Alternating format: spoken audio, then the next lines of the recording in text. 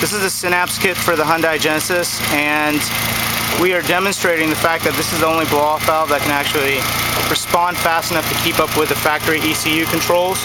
We've got the line that actuates the blow-off valve connected straight to the OEM solenoid.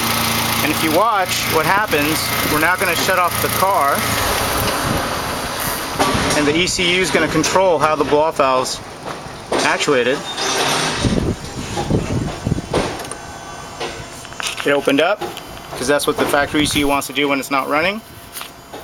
And now the car started up again. The factory ECU does all of the controls.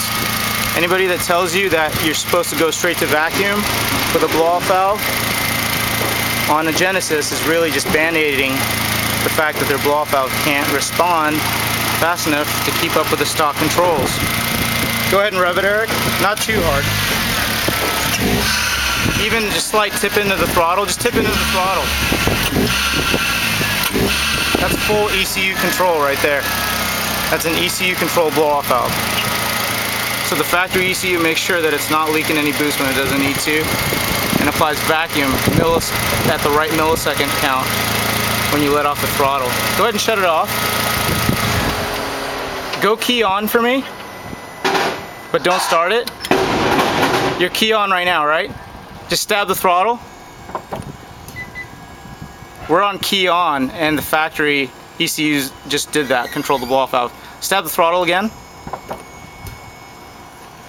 That's full ECU control. And that's some of the safety benefits that the factory's built into that blow-off valve system. So don't let any other manufacturer fool you into thinking you need to bypass that. It's actually a benefit and not a harm. It's one of the first systems that have that, in addition to what Ford and General Motors are doing. It's a very robust system.